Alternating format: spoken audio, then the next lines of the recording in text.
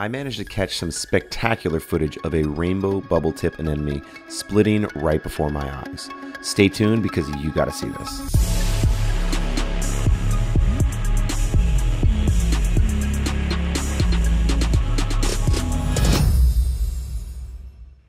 Welcome back to IC Live, my name's Mark.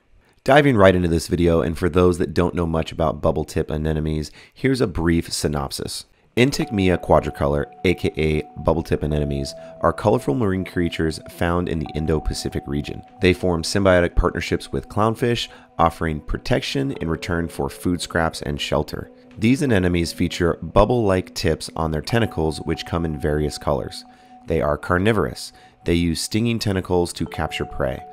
Bubble tip anemones are popular in the reef hobby, but they require specific care including proper lighting, water flow, and stable water conditions. They can reproduce both sexually and asexually through longitudinal fission. Careful placement is essential as they can also be aggressive toward other anemones and corals in your aquarium. However, it's likely that they're just going to crawl around wherever they want. So what I managed to capture yesterday was asexual reproduction through longitudinal fission. Stating it in simpler terms, the anemone essentially ripped itself in half. Like, what the f?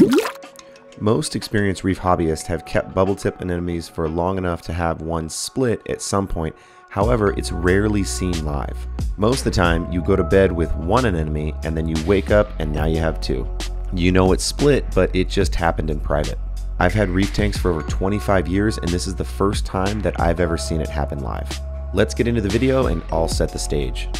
My buddy Christian has a tank loaded with bubble tip anemones that love to split. He asked me if I wanted one, so I said yes. I had the perfect place for it to go because I have this custom nano tank that I've been cycling for months. More on this tank in a future video. I added the anemone and it eventually found its spot and started looking great. The new tank then developed a cyanobacteria bloom, so I hit it with some red slime remover. I was worried about the anemone during the dosing process, so I kept a close eye on it. The lights went out, and just before bed, I went to go check on the anemone, and it looked a little bit odd. It took me a few minutes because I didn't really know what was going on, but then I realized it was splitting right before my eyes, so I scrambled to grab some video cameras. And this is what I captured. The anemone had walked its foot to separate sides of a ridge on an aquascape, which is actually the Voronoi seashell, which was the first video I ever made on this channel. It looked like the anemone used the ridge of the shell to help pull itself apart as it walked its foot in separate directions. The split appears to have started from the bottom of the foot, eventually ending at the mouth, which you'll see here in a few minutes. The total time that it took from start to finish was about 2 hours, although I only managed to get the last 45 minutes of the split.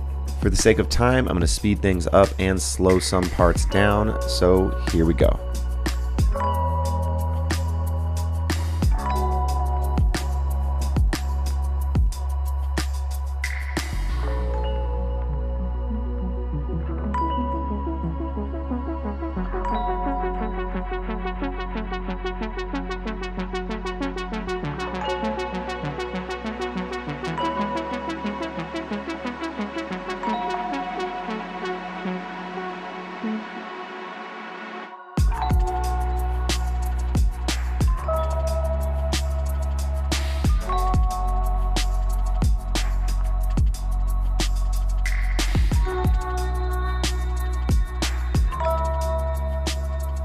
With the split complete, the two anemones went their separate ways.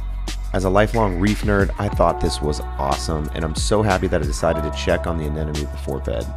It's fascinating that this creature somehow decides to just rip itself into two identical but autonomous parts. Now, I thought this was the end of the story, so the next day I was about to tell my buddy Christian, but he called me first in a panic because his tank was crashing. I rushed up to his house and we scrambled to try to save his livestock, but it was too late. We watched 30 plus anemones melt right before our eyes. But this story is still ongoing and for a future video. But this is a wrap for today, and be sure to like and subscribe so you can get notified when I make more videos like this, and so that you can see what happens to Christian's anemone tank as we try to solve the mystery of why it crashed. Thank you so much for watching, and I will see you live in the next video.